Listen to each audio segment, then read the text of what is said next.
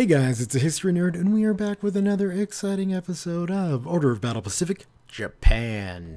Where we last left off, we started to shift over into the glorious first real naval battle that we're going to be fighting. So, I want to thank you guys for the suggestions on the fleet makeup. I've done a little bit of research into the way this battle goes, and the comments as well, stating what goes on during the mission. And because of the Japanese forces' ability to capture, specifically Bali, with the airfield, I am not going to be getting an aircraft carrier. That will mean, of course, that my planes will be stuck coming out of one location, and that for the sake of the way the mission is set up, we're not going to be starting with any aircraft. But once we get the airfield, we'll be sure to drop down some planes, and then really what this allows us to do is focus our fleet initially on the big guns, which is going to be helpful. When it comes to carriers, you don't necessarily need an elite super unit, because really all they are is just a mobile air platform. Like, they shouldn't ever really be getting into any sort of conflict. So as long as you get one when you need one, that's really all that matters. Whereas with things like cruisers or battleships, you know, the more experience they can get right from the start, the better. So, without further ado, we're going to start taking a look at the ships we can buy. Now, the Yamato is a beautiful ship. She's also incredibly expensive. If we were to go the Yamato route, we would only buy one. Obviously, we can't afford two. So that's why I'm kind of leaning towards the Nagato, just because it's still, you know, big guns, but it will also allow me more money to spend on things like cruisers and destroyers. Before I get too far ahead of myself, though, whoops, let's pull that up, and let's take a look at the ships we can actually deploy. So we're going to drop down, we're going to drop down a destroyer here. In fact, what we might do is drop down two destroyers here. Oh, let's go ahead and make sure that guy gets repaired. And let's see, can we, that's a cruiser that's already, or destroyer that's already been deployed. Perfect. So let's check my shopping list, and we're just stuck with the torpedo bombers. 3 torpedo bombers, my word. What I also want to do when I get the chance, if I've got the spare funds, is to invest in a dive bomber and compare the dive bomber to the Kanko when it comes to dropping bombs, just to see which one is more effective. Because I'd like the Kanko because you can swap them right off the bat, and so you can have 2 torpedo bombers or 2 dive bombers, provided they work like dive bombers and are as effective. So we'll have to check on that at a later date. So what we're going to do is we're going to grab a tone, and we're going to send it way up here. Oops, let's actually make sure I right-click. One of these days I'll get used to that. And so if we take a look at this, we've got a light cruiser and a normal cruiser, along with quite a few destroyers. That should be good enough for whatever forces the, oh my god, what, Abada? It's a crazy name for the fleet that we're facing, but it's basically, you know, the Australians, the British, the Americans, and the Dutch. So I think it's Americans, British, Australians, Dutch, Abada, or something like that. I don't know.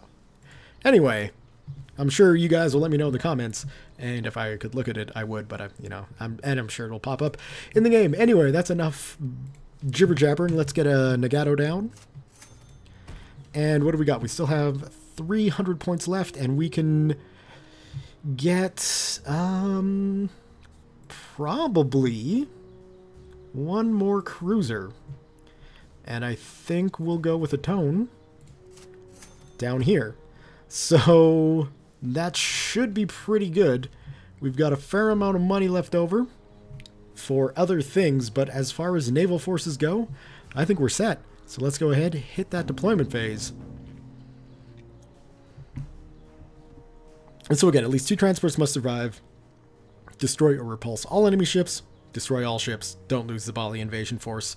And sink the De Ruyter in 22 turns. Let's see if we can do all of that. I'm going to go ahead and move these guys up here first.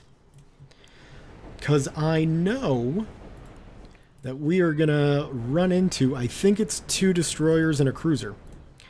So as long as these guys are able to overpower them, and I'm going to be honest, I think we're looking pretty good up here. That transport should be safe. And we will do kind of the same thing over here. What I'm going to want to do, though, is make sure my fleet in the south, once we clear enough of these ships to keep these 2 transports protected, and really the supply ship, I want to be able to combine my forces, because I know most of the Allied units are over here. That is probably really annoying to watch, but most of the Allied units are over here. I'm gonna want to hit them with as much force as I can. Now, I'm not taking any pot shots at these guys. Who else needs to move? No, we don't know. We're not shooting at anybody. Okay, so we're fine. So now the way... We got a submarine somewhere. The way... I'm just going to turn the sound down just a bit in my headset. The way naval shooting works is you don't want to be moving full speed and then shooting. So, you know, you can adjust it like 1, maybe 2, but you don't want to move too much. Like we can see it. In this case, we can move, you know, up there and that won't be a problem. But you also want to not have your targets at extreme ranges. So we can see here, this guy is kind of at an extreme range for this light cruiser. It's only going to do 1 damage. If we move him closer, you can see that that goes up to 2. And then if we move him really close, that goes back down to 1. So I think that just has to do with movement. But what we will do is move our cruiser as far north as we can while still keeping that high damage. And then our destroyers, we know that there's a submarine around here. Way up there. So we're going to go ahead and fire some depth charges at it. Now, we're going to discuss for a moment the way submarine warfare works. Now, if I move this guy over, he should be within range to drop depth charges on this guy, right? We got a USS Seawolf there, but he can't.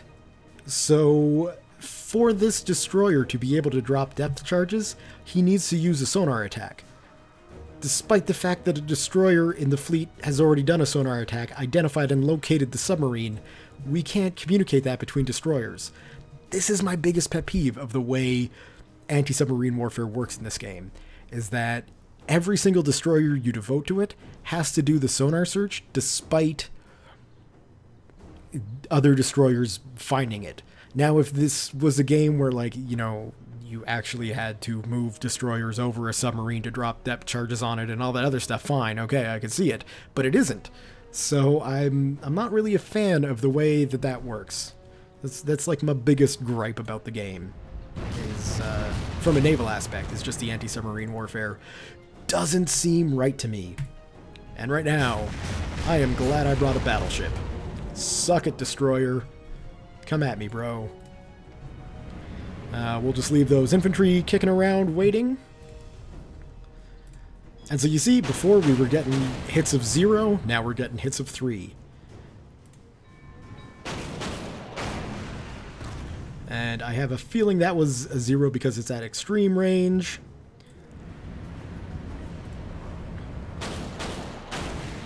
And really, I shouldn't be trading fire between the two. I should be focusing my fire. So it looks like 2 is the best bet we're going to get. We're going to focus the rest of these ships on that American destroyer.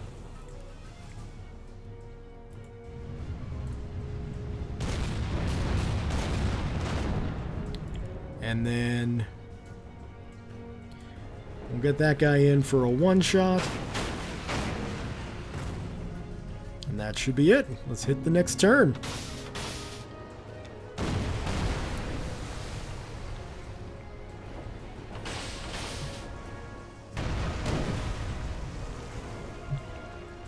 Oh, another destroyer. And here comes that Dutch cruiser and a Dutch destroyer.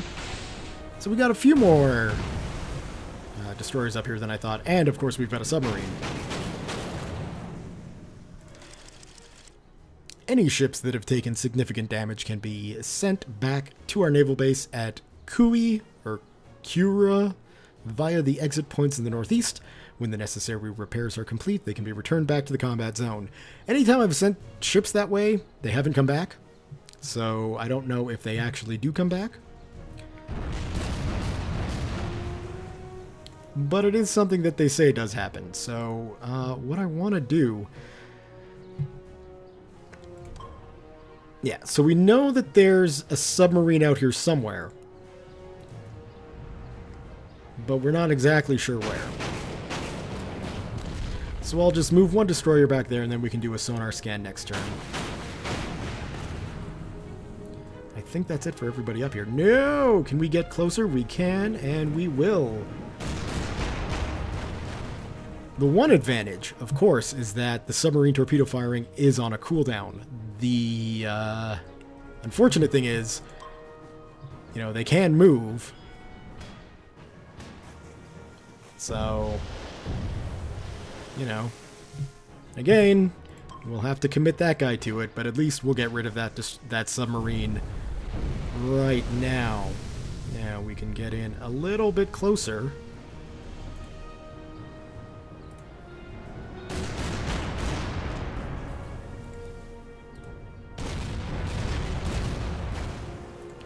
And that battleship should be able to finish him off. No harm done. And then we got our support ship. We'll start sending the support ship up north. There shouldn't be much in the way of enemy contacts out here unless the submarine from the north survives.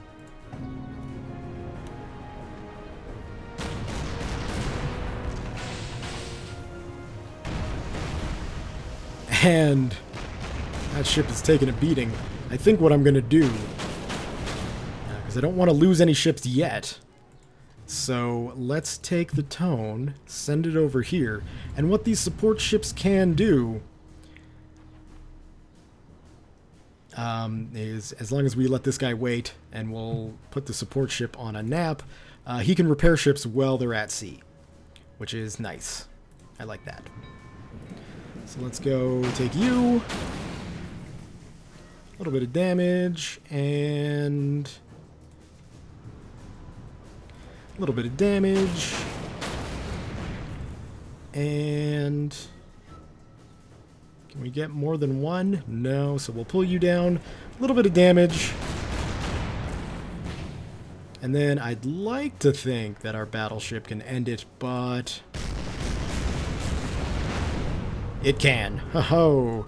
Look at us go. Alright, let's see if we can find that submarine. Way over there. So we'll drop some depth charges on him. We've got a Royal Navy submarine, which means we're going to have to pull our destroyers back. So we can have two to hit him next time.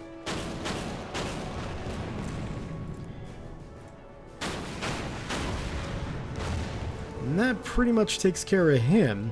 Now our big guns can hit, but if we reposition, then next turn... they'll be able to do a bit more damage.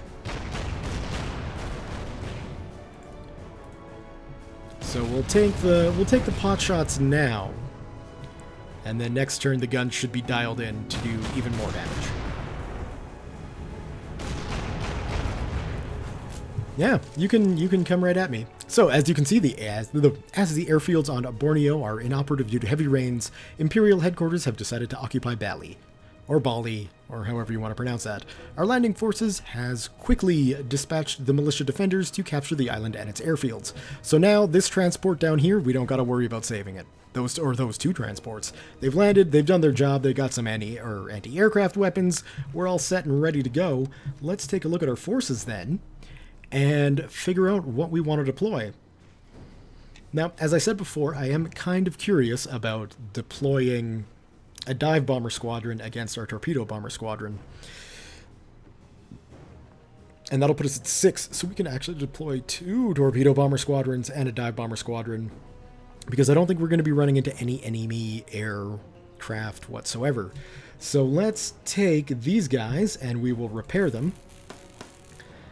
And we'll switch them to bombs and we'll put them down. And then we'll go and we'll purchase a dive bomber. Purchase and deploy, and we'll put him down. Because I am curious. It seemed like these guys weren't all that effective at the dive bombing against infantry. I don't know if that's just dive bombing in general or what. But we're going to keep just those 2 on there. We'll leave that, and, you know, we got plenty of planes in reserve if we need to adjust.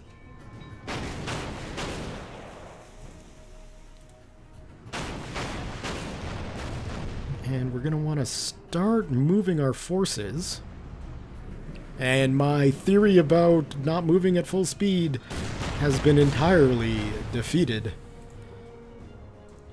3, what are you sitting at now? 4 plus? 4 plus. Which is 5, which is fine. And then we can go ahead and repair that guy for free. I mean, that's the genius thing about these support ships, is that it doesn't cost us anything. And I like that. Let's find that enemy submarine and hopefully end him. I think we'll be able to.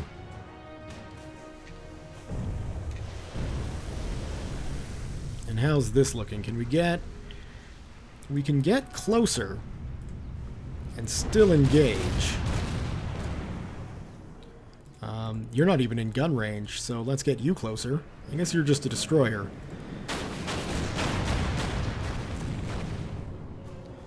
And if we put you up here, it'll be a little bit. Then we'll have those 2 destroyers come in and assist. Those guys are done. Everybody's done. Let's move on. Yes. Move transport. Imperial headquarters have informed us that the Java invasion forces being prepared and will arrive from the north in 4 turns. Further instructions dictate we must position all warships here to protect the convoy upon its arrival. So, this group here should be able... Come on. Oh, there's more of you bastards, is there? I see the way this is gonna go. Alright, well that's just one bomber, That's just one ship. That is, without a doubt, one of the best bombing runs, or attack runs, available. We can start shifting our ships. Which, for the record, that's a fun phrase to say. Shifting our ships. So let's get our bombers moving. Like I say, I think we're going to make contact with the enemy fleets over here. But if we can get these guys out and about, then we will be doing wonders. Who's yet to move? Well, you're not going to be able to hit him.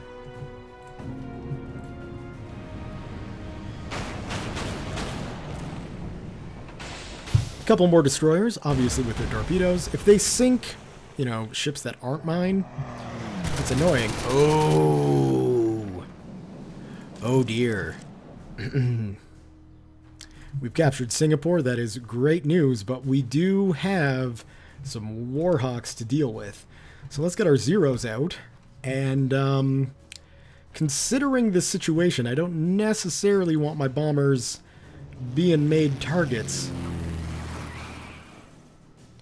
Oh, why did I put those guys there?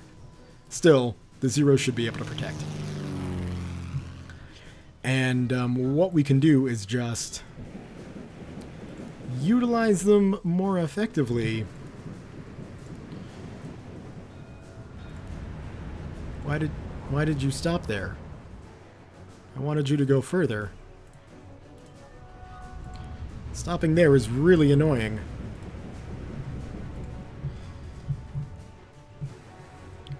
Still, I guess it could be worse. Alright, let's get a shot off on this guy. This light cruiser should be able to do a little bit of damage, but he is incredibly damaged himself. So... 2, 2, 2, okay. 2. Though I think maybe it would have been better to focus on the Dutch ship.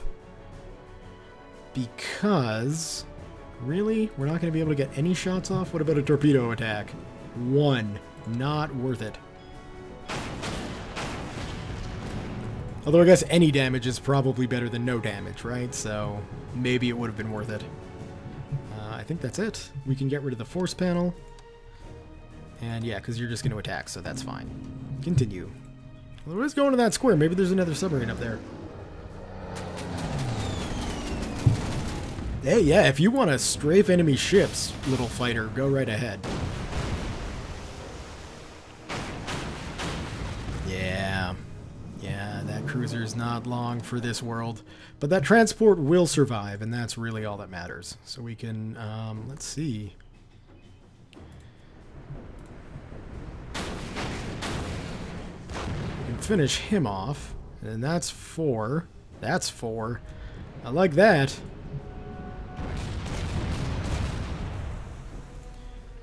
Two, 3. We'll take the 3. And 3, 2, 3. Well, I mean, that's going to do hopefully some damage. It does. So now we can get away with a 2. And move this guy his full distance. And at least get closer to where those transport ships are going to come in. So let's start heading west. Well, northwest, really. Again, if those fighters wish to strafe my ships, they can. Let's just quickly check. What's your anti-aircraft range? Just out of anti-aircraft range. I probably could have planned that a bit better. Let's get our 0 up and flying. We do have that bomber over there, which I should have remembered. Anyway, we'll land you, and quite honestly, I could probably get these guys out. And over. So, yeah, we'll do that.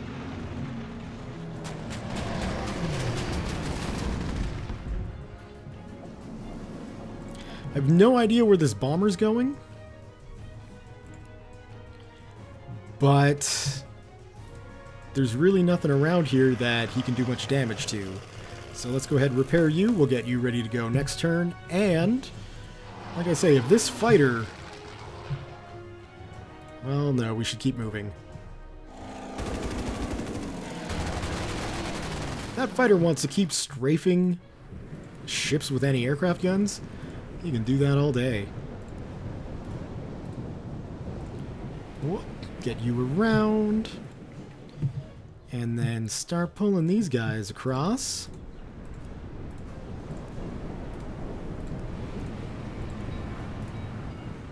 And I can't believe that little light cruiser has survived.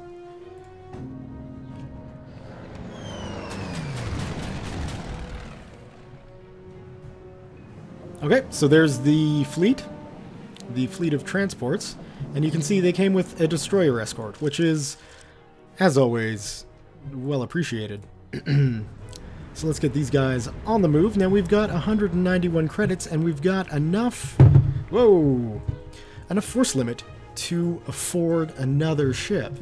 So what I'd like to take a look at is maybe getting another tone, because we can, we can drop that guy up here, which will help, with the protection of those transports, along with the fleet we've got coming from the northeast. So even without our battleship, I think we've got more than enough naval guns here to defend whatever is coming our way, as well as take care of any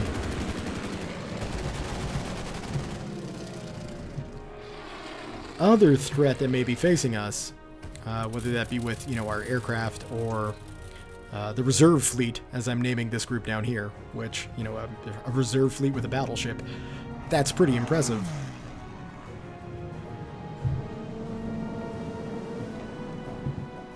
I think, anyway.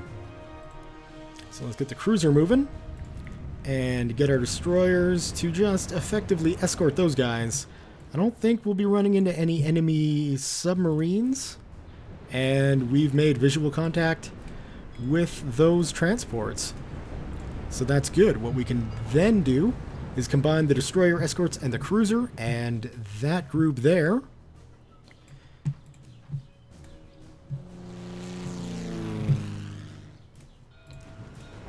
and really be able to effectively protect everything.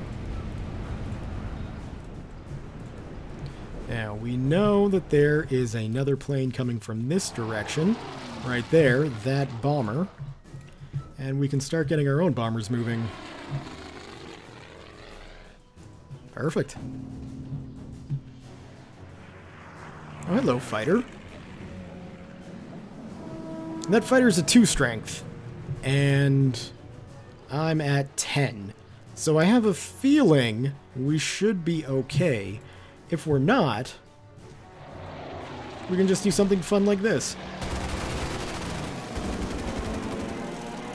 Hey, look at that! Now we're totally safe.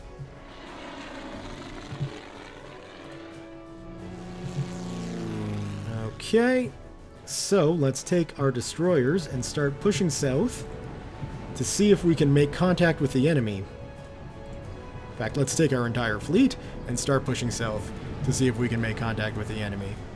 Come on, light cruiser that's probably going to wind up dead soon. We can just take you guys and start pushing you totally west. Unfortunately, that battleship is going to be taking its sweet-ass time getting anywhere. Damn those slow big ships with massive amounts of weapons on them. That's it for everybody. Next turn.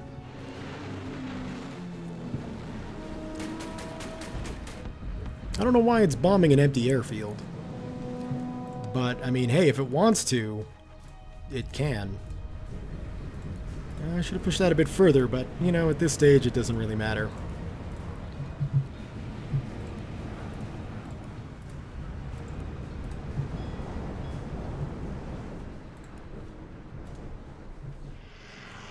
We should be running into that last bit of the fleet anytime now. And when I say last bit, you know, that kind of has a suggestion that there's not going to be much.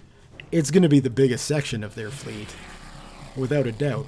But I think by this stage, we're doing okay. Now we can trade blows with that guy as much as we want. We are right above our airfield, so we're free to land and repair ourselves if and when we have to. But he's decided to flee, and we've finally made contact with the fleet.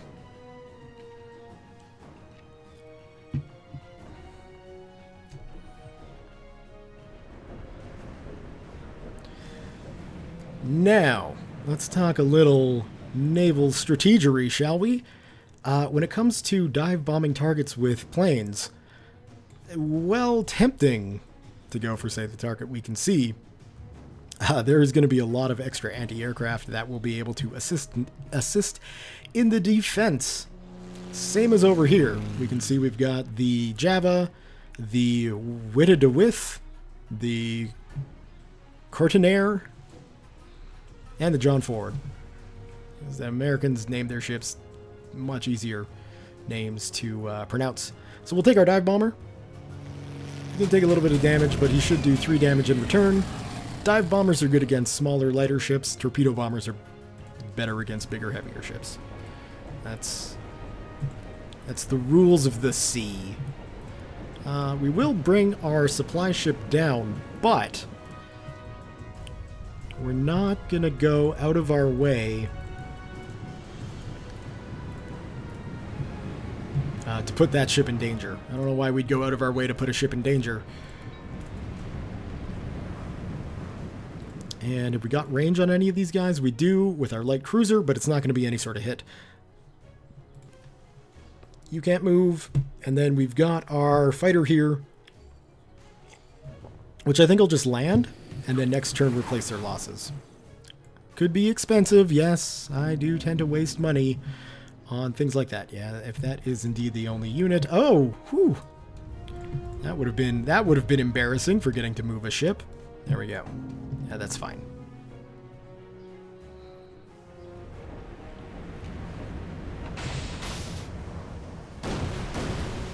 Yeah, waste torpedoes on these light destroyers.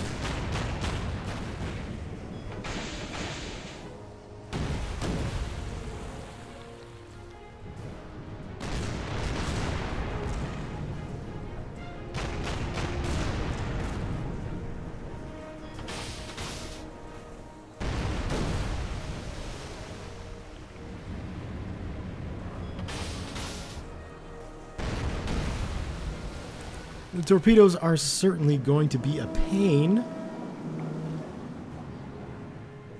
but, you know, stuff like that happens. Okay, let's do a little bit of science, shall we? So here is the Kanabaku. Now we know that he can do full strength, 3 damage to a destroyer. So, I mean, that is just for dropping bombs. We've got our Kanko, which is the convertible one, and I'm going to say he can do roughly the same. So I don't think it matters all that much whether you've got the torpedo bombers that are converted to dive bombers or the dive bombers when it comes to ability to dive bomb, which is good. Alright, now we're freaking spoiled for targets here. I like it. Let's concentrate on the ships in the south with our ships in the south.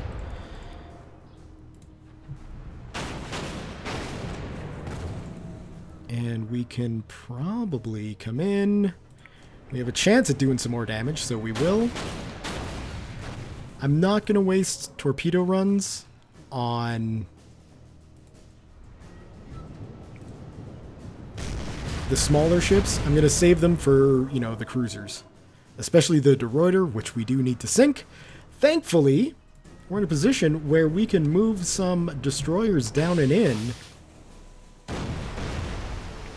Now those torpedoes, they're not really doing a lot of damage. Which is frustrating, but you know, you can't... Did I already move and fire with that guy? I did. Okay, so we'll drop you down. And we can pull you in a bit closer. You should be able to make short work of these destroyer screens. I hope. And I'm fairly confident there's going to be another wave of ships that show up. So I'm going to want to keep these guys close so I can pull them into the fight and even use these cruisers' guns to assist, but not move them out of range of being able to engage any targets that come along this way. If I've got the geographic positions correct on this. We will replace your losses. Who else can move? Those guys are fine, and we're hitting the half an hour mark. So I think, sadly, I'm going... Well, I mean, if we're halfway through the mission, maybe this isn't a bad place to leave the episode. Just an FYI, I'm probably going to be recording part 2 directly after this. So if you leave a comment that, you know, is a suggestion or gameplay tips or whatever, and I don't acknowledge it in the next video, the reason is because technically I haven't read it yet. I can guarantee you there is a 100% chance that I will read the comment after you post it. I read absolutely every single comment that is written on every single episode that I put out. Every video, in fact, that I put out. I may not reply to all of them, but I do read out every single one of them. So if you do leave a comment, I'm reading it. Don't worry.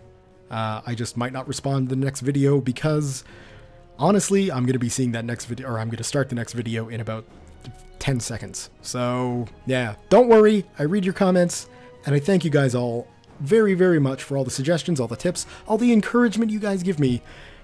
Honestly, it's why I do this, right? So, on that note, thumbs up if you've enjoyed this video.